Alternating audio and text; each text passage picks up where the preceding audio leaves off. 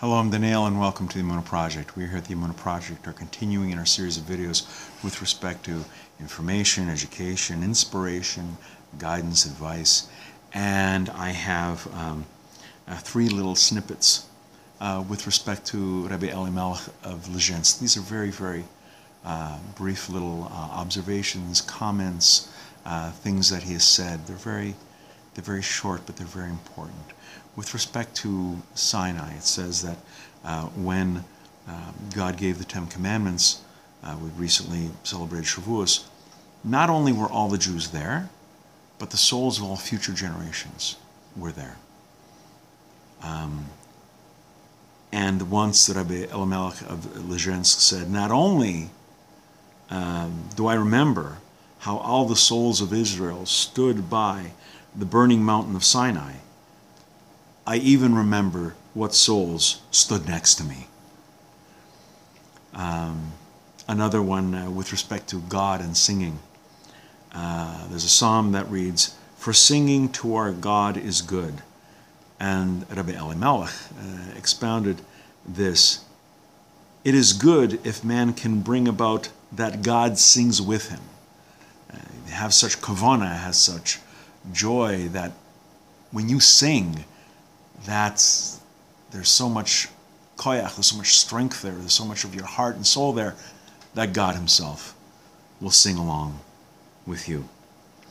With respect to the very first sin, it was Rab Chaim of Zanz, speaking of Rabbi Elimelech of Lizhensk. He said, "My holy master, Rabbi Elimelech, used to say that if a man wants to turn to God, if he wants to really do tshuva and turn to God, he must go back to each sin, back to the one which gave rise to it, and so on, to the very first avera, to the very first sin.